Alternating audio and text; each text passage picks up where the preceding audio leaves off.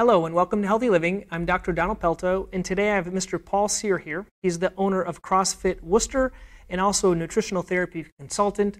Paul is helping a lot of different people with type 1 and type 2 diabetes, people with different issues with gut health and gut issues and health issues.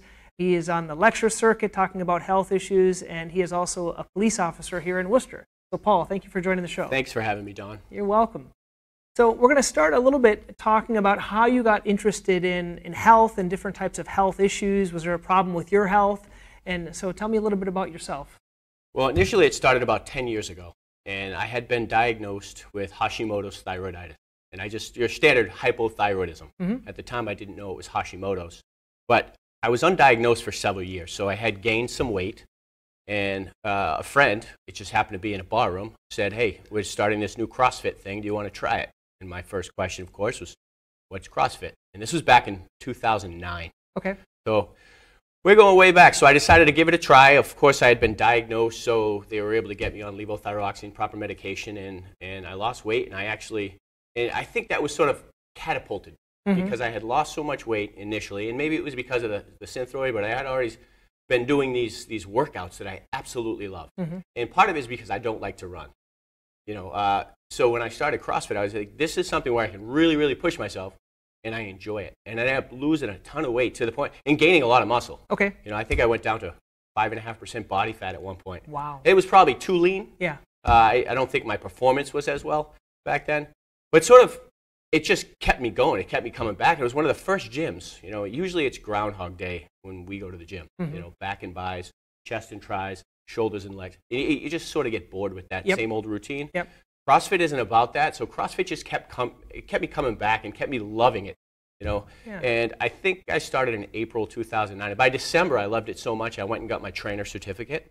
Okay, so then you could teach the classes, basically? Right. Okay. I started teaching the classes, and I really, really loved teaching. Neat. Now, where the nutrition came in, they were all talking, I think at the time it was basically paleo nutrition. Okay. Basically eat like our ancestors. In a sense, it all comes down to, a science-based diet, eating real food. It shouldn't really be that complicated. You're just eating real food, foods that were genetically adapted and wired to eat over hundreds of thousands of years. Okay. So I started eating that way, and I just literally felt great. I leaned out, cognitive function improved. I just had more energy throughout the day, steady and consistent energy instead of these highs and lows I think we're all sort of become accustomed to. And I sort of just pushed it from there. And then in 2012, got together with a couple of co-owners, a couple of my good friends, and we decided to open CrossFit Worcester, and that was about 7 years ago. So there wasn't one there until... Right. There was only one in the city, and then we opened CrossFit Worcester, and we're humble enough to have won Best in Worcester 3 years in a row. Wow. And they've only had the award for 3 years, so we're really excited about that, and that's a true testament to our membership. Yeah. So let's talk a little bit about CrossFit for those that are watching. How many members are part of the gym? How long are the workouts? What do the workouts consist of? For those that never been in, but they've always been curious. Sure. We're well over 200 members at this point, and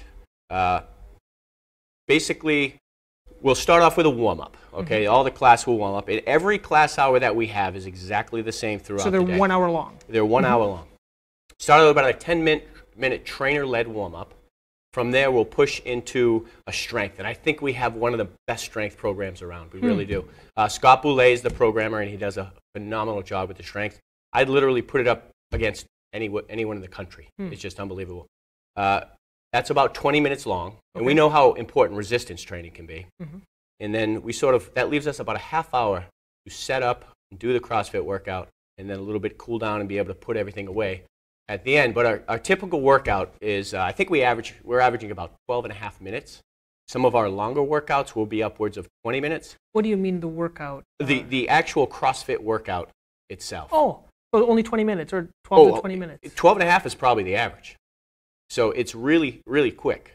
And we've seen the science on the benefits of short, higher intense workouts. Okay. Yeah. And so that's kind of what we jump into, what we focus on when we look at CrossFit workouts. And sometimes they're team workouts, so there's a little bit of rest built in, but you're both working hard. And people really seem to enjoy it. They really love it. And so who are the best type of people for the CrossFit workout? Is it young people? Is it old people? Is it, who is it? Is everyone a good candidate? Yes. Okay. The answer is yes. We can pretty much accommodate anyone because it's infinitely scalable. Okay. So someone who has problems with, say, plyometrics jump, maybe they've been sedentary for a little bit longer than they wanted to, and they've gained a little weight, and maybe their knees are bad. Instead of plyometric jumps on a 20-inch box, well, let's just do step-ups on a 4-inch plate. Okay. So you'll it's modify. literally, it's infinitely scalable. We can modify to pretty much, I mean, going back to George Cyr, he's a paraplegic. I'm sorry, George Cyr, he's actually one of the motivational speakers around Worcester area and beyond. But he's a previous gang member who was shot in the back 6 down, so he's lost 90% of his function in his legs. And I remember specifically, we were able to get him to do a box jump. We had bands supported by a rig overhead. I remember the look in his face when he did his first box jump. It was a 10-inch box jump, which was phenomenal. But when you take people from literally nothing and you're able to just give them a little bit more, and that's really what life's about, and that's what CrossFit about. CrossFit oftentimes gets a bad reputation because people think it's just rough and tough guys, and really that's not what we're about. We really pride ourselves in being a CrossFit gym for the average person, for regular people. So we can take anybody, they come in, and we can almost guarantee they'll have a good time, especially when they get exposed and understand our community. Yeah, because the community is a big helpful. portion in terms of health, right? Oh, it really is. Talk about community and. Well, I don't want to get too much into the studies, but socialization is one of the best aspects. When you look at longevity, health, and living a long, healthy life, socialization is a big part of that. So CrossFit can actually bring that component too. Yeah. So we have the short, high-intensity workouts. We have the strength component, that resistance component that's so important to our health. We have the community aspect, which is incredible, and we can include nutrition in that too. And that's awesome. Sort of when you put that package together, I think you can almost guarantee a longer life. Yeah. Barring crossing the street and something bad happening to you. Yeah. So let's segue. Well, before we finish CrossFit, if someone wants to try it out, how does that work? Is there like a drop-in class that people can try? How does that work? Yeah, absolutely. We offer a free class to anybody who wants to come in and give CrossFit a try. Okay. And yeah, they just stop in. They'll sign a quick waiver, and we always have trainers on hand that can sort of just handhold them and bring them through the process, because it can be a little bit intimidating, a little bit nerve-wracking at first, but once they walk in that door, which is oftentimes the hardest part, we hold them by the hand and we show them everything they have to be shown. And if they love it, they're more than welcome to sign up. There's absolutely no obligation for that first class. And like I said, it's free. Try it. Good. Good. So let's transition on a little bit to talk about the nutritional component. You said that you are part of the Nutritional Therapy Association. Yes. And so is this something specific to CrossFit, or is this specific to Paul, or both? Not at all. Or tell me when about I started learning to love nutrition, I started seeking, sort of nutritional programs. And I talked to a lot of friends, and they said one of the best programs for sort of real food nutrition was the Nutritional Therapy Association. Okay. So it's about a 1-year course. And, we had to go to Long Island. A lot of the study is, online study, and I found it pretty intensive. And, after that, I was able to get my nutritional therapy consultant certificate, and I'm able to work with people and take clients. So kind of like a coach. You're a coach or consultant. Sure. Okay. And so what I find very interesting with you is you have CrossFit, you have this consulting or coaching business, and then you're also in the SWAT team and a police officer, right? Correct. How do you balance it all? Oh, I don't know. I don't know how I do it. Okay. Or my calendar. I think the calendar on my smartphone is really how I do it. Yeah. So let's talk about when you're not being a police officer. How do you coach people? Do you do it in groups? Do you do it individually? Doing talks? What area do you like? For the nutritional side or for the CrossFit side? Nutrition. Now we talked about CrossFit. Let's talk about nutrition. A little bit of both. So I have taken clients one-on-one, although I find that to be a little bit difficult with my schedule. Taking clients. You don't have time. Certain clients I love to take on. I actually don't like to deal with weight loss. I think that comes naturally when you're doing the right things. And I find weight loss, if someone wants to come in just for weight loss, I kind of find that boring. Okay. So if you don't like or don't find weight loss enjoyable, what do you find enjoyable? If someone comes to me and they're sick, they have one of the diseases of modern society, specifically like diabetes. Type 2 diabetes, right. Metabolic syndrome, things like that. Usually I think once they come to me, they found themselves frustrated with the system. Okay, they've been to various doctors and nothing seems to work. And unfortunately, the average doctor has about 24.6 hours of nutrition under their belt and 8 years of medical school. You have none. Right. So, and I know also doctors are, and has nothing to do with doctors, right? They're great people, and you're one of them. Yeah. But the education, I think, is specifically with MDs is lacking in that area. Yeah. So when they find themselves frustrated and they end up finding someone like me, I think they're a little bit more compliant. And we've talked about this in the past, where compliance is the real issue. And if we have compliance, I think we can make true change in the world, but people have to want to change themselves. Yeah, yeah. So you work with people individually, but mostly like in groups, or do they just join the gym and then they get you automatically? Or how does that work? No, actually, I do a lot of group lectures. I'm sort of on Okay. a lecture circuit. I do a lot of the police academies throughout Massachusetts. I've worked a little bit with the state police, Worcester EMS, the military. I've done the Air Force and the Army, and I have another appointment to go out and see the Army National Guard. I've done worked with Boston Special Operations. Okay. And they're SWAT guys, and yeah, pretty much anyone who will listen to me. And I've actually had my own private seminars too, where I'd put them on in different locations, sometimes at my gym, and they pay a little bit of money and they come listen to me talk for 4 hours. Wow. And I feel like I should be paying them for them to come listen to me for 4 hours. Who would want to listen to me for 4 hours? Well, we have about 20 minutes left, so Sure. let's talk about kind of what are maybe the top 3 tips you can give people that are here in Worcester, because this is going out to people in Worcester. What are some tips? So when I walk in to give my 4-hour presentation, I tell them I could sum this up in 3 words: eat real food. And if people understood what real food was, I think their entire life would change. But unfortunately, nobody knows what real food.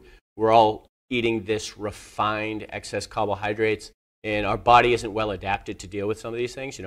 Grains, sometimes legumes. Sometimes they're intolerant to dairy, but they're insistent on having it, and they should probably just avoid it. But when they start eating real food, and I'm just saying, just keep it simple: meat and vegetables. Okay. Lean meats and vegetables, nuts and seeds, little starch, some fruit, no sugar. And Just do that. yeah, I think if they just sort of stuck to that, but in a lot of these things, they're very addicting. A lot of these foods. That's why we can say, and we can have all the best intention in the world to start eating a better diet, but unfortunately, it doesn't always work because we fall off the wagon. So that's a really big question. So if you talk to people about eating real food, they know they want to eat real food, but they're addicted. What's the next step? How do people make life changes that you've seen? What are the successful ones doing that the unsuccessful ones aren't? They're making wholesale change. They're not viewing it as a diet. Okay. They're viewing it as a change in lifestyle. So they're not just taking this one aspect of their life, diet, nutrition. They're taking all aspects of their life and they're making wholesale change. And the people that are successful really, really commit to it.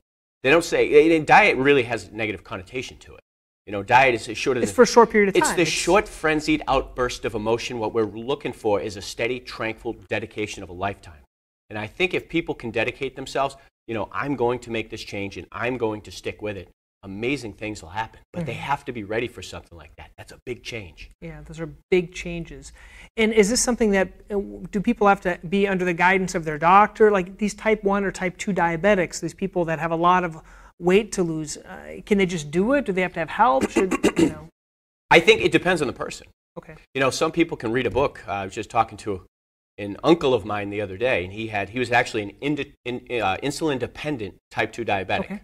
Right? And so I guess he had good enough pancreatic function because he went on this keto diet thing that's out there now. And, I think within 2 months he was off his insulin and he's clinically remissed. That's great. It's amazing. So he was able to do it without any nutritional guidance or coaching, and I think his son probably helped him out a little bit. But when you have, someone sort of hand-holding you along the way, it can be a little easy. At my gym we do nutritional challenges and things like that. Sometimes 30 days, sometimes 21, sometimes 60 days. Like eating better for a period of time and eating better for a period of time and things like that. Right. Sometimes we'll measure weight. I wasn't big on measuring weight. Okay. And then it's funny, one of the challenges, they wanted me to make a very, very simple concept of eating real food, and they wanted me to make it more complicated. So we did the macro thing. But what I found out when people did the macro thing... So let's talk about people that are listening. They've never heard of a macro. What's a macro? Oh, macronutrients. So your fats, your carbohydrates, and your proteins. Okay. Is basically your 3 macronutrients. And they, oftentimes will say eat more protein, eat more fat. Doesn't cause heart disease, by the way, as long as it's the right fat and healthy fat. Correct.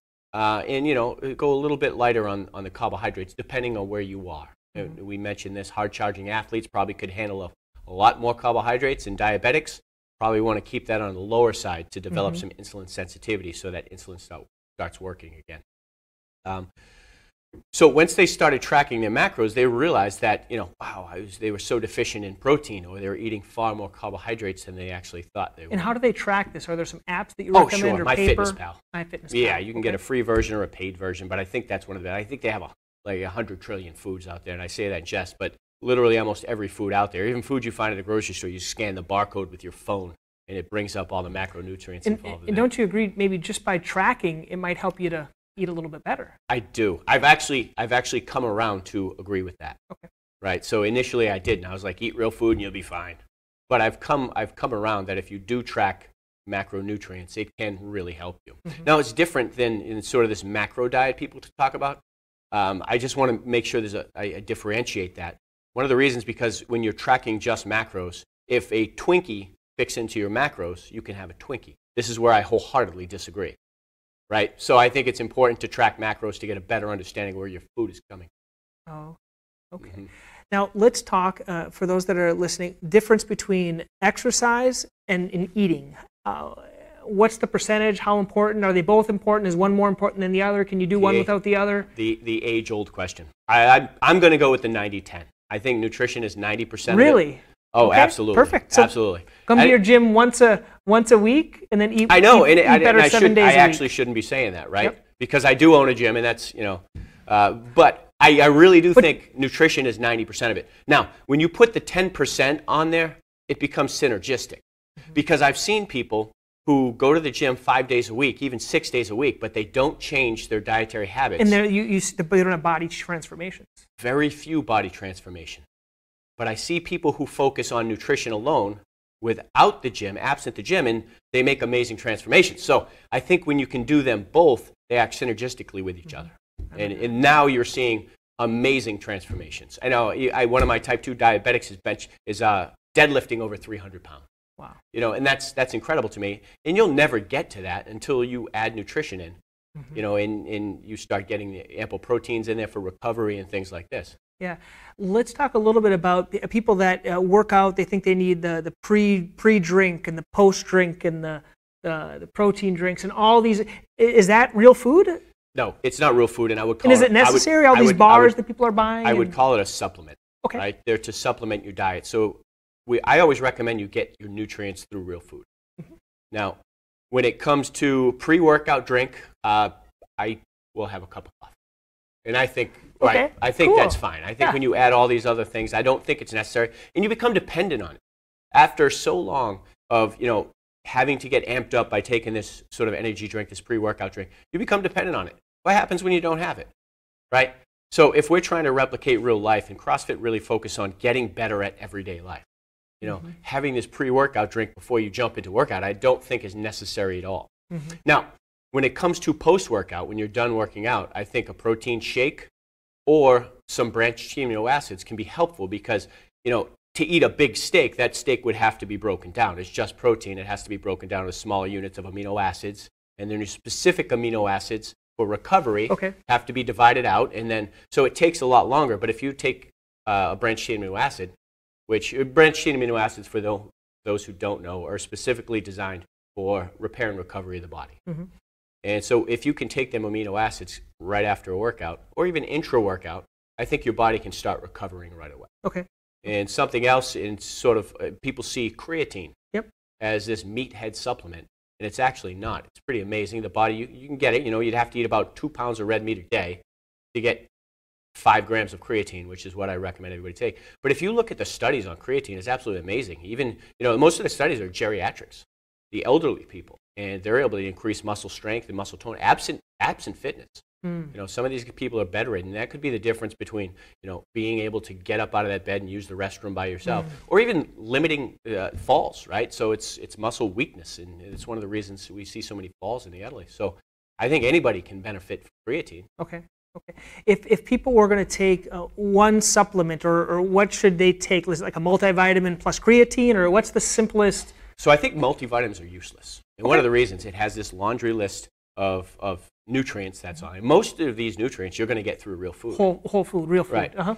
The few that you're not going to get enough of, your vitamin D, omega-3, zinc, and magnesium, that multivitamin is not going to have enough to make a difference whatsoever. So I think if people had to supplement for health specifically, They should be taking a high-quality omega-3 with DHA and EPA, Mm-hmm. a quality absorbable magnesium like citrate, glycinate, or chelated, high-quality zinc, the same, and vitamin D.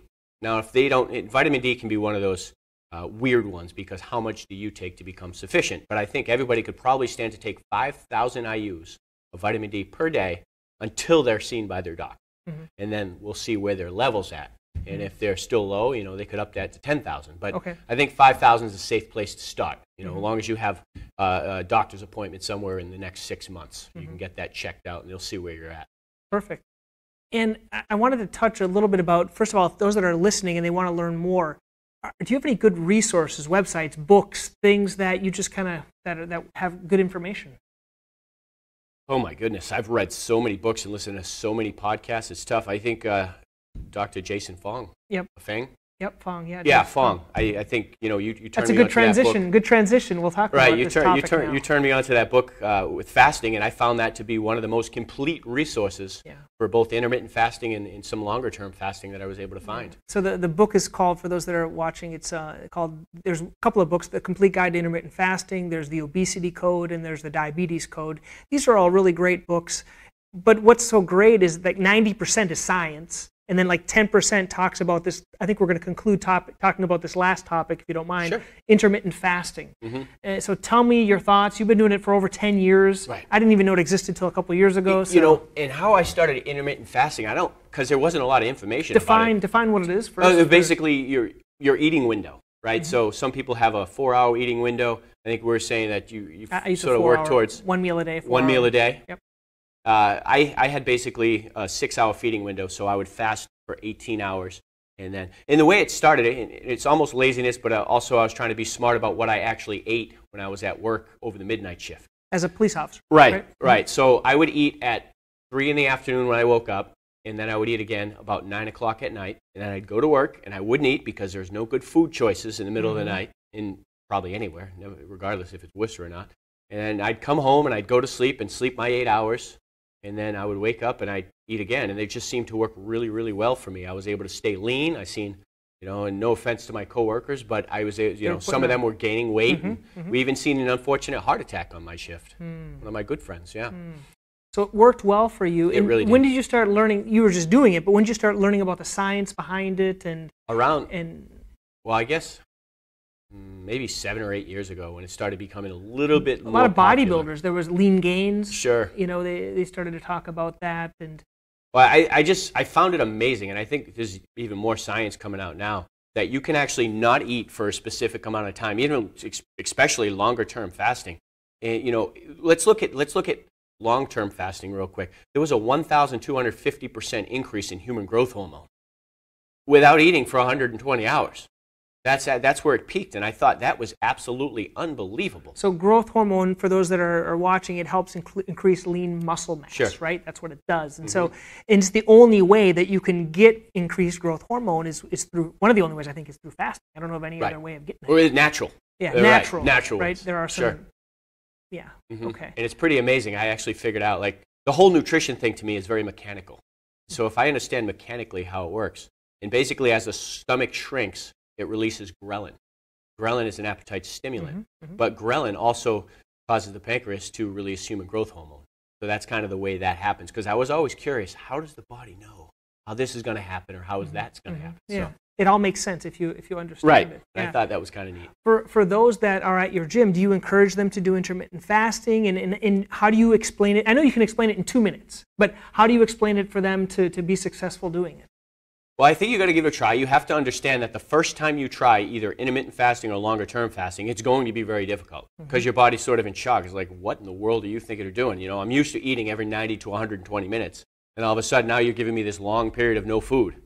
And you have to be committed. So you have to be committed to a timeline. So if you want to do 18 hours, you have to commit to that 18 hours. If you go into it saying, I'm going to go as long as I can, it's not going to work. Because you're going to give in, right? Your body's going to elicit all these hormones that say, ghrelin being one of them, and you're hungry, you need to eat, and you're going to cave. But if you commit to 18 hours, 24 hours, you're more likely going to be successful. And you commit to that time. You try it. Now you can drink certain things, or you can do other things. What can you drink? What do you tell people? Sure, you'll always drink water. Water will never ever be restricted. This is not a religious type fast. This is for health benefits, and you actually don't get any benefits whatsoever if you restrict water. Right? In fact, it's a negative. Now there are longer term fasts. I do encourage bone broth after 48 hours. Right, and it will give you some nutrients, but you're still going to get all the benefits of fasting. You know, so I actually got some bone broth cooking at home right now. Yeah. So you can have bone broth. Other than that, I think those two are going to be fine. If you can take your supplements. So if you're taking zinc, magnesium, omega-3, vitamin D, or even your creatine won't hurt the fast. However, I will say amino acids, you know, even branched chain amino acids, etc., will stop your fast. You will completely disrupt that increase in human growth hormone. So I would actually avoid those during Coffee, fast. tea? Coffee and tea are going to be fine. Okay. Yeah. Right. And it is going to be hard enough, right? So we don't want to give you that coffee headache too, you know, with that absent of caffeine. We would not want that to happen because that's going to make it more difficult for you. But it actually doesn't disrupt your fast, right? You're still going to get the benefits with the decrease in body fat and the increase in human growth hormone, even if you include coffee. Yeah. People ask, working out, can you work out when you're fasting? Absolutely. I had, oh my goodness, when I did my longer fast, I had so much energy. I could not stay out of the gym. My legs were shaking, and I'm like, I just got to go to the gym. I'm so excited to go to the gym. Now, my workouts weren't as awesome, truth be told, right? So you're digging, you know, there's not a whole lot of glycogen reserves to get in on, and you're sort of working towards pulling these fat reserves to work on fat reserves, and fat is sort of a slower burning fuel. Okay. So it can become a little bit more difficult with the CrossFit high intensity stuff or any high intensity workout. But you have so much energy to work out, you feel great, and you know that sort of, I always think about it, you're forcing these fuel systems to work more efficiently, especially that fat-burning fuel system, right? So we talk, our bodies can burn glucose, or we can burn fat as a source of energy. And we're so used to burning glucose, when we start burning fat, it can be a little bit difficult at first. But I think if you're forcing that fuel system, it gets easier and easier to learn, your body learns and adapts at burning fat. You become more efficient at burning fat. So I think working out, you know, the science supports this. Fasted workouts is one of the best ways to drop body fat. It is. So science supported by science too. Well, great. So it's been great to have Paul Cyr here from CrossFit Worcester. Once again, for those that want to learn more about these things, come by the gym, introduce themselves to you, stop by for a workout. We're at 10 Pullman Street, or you can email us at staff@CrossFit Worcester, and we'd love to have you. I mean, ask for me. If I'm at home, I'll come to the gym. I'll meet you, and we'll just we'll chat it up, and we'll give you a workout. Great. Okay, thank you so much. Appreciate it for coming. Thanks, Don. Thanks for having me.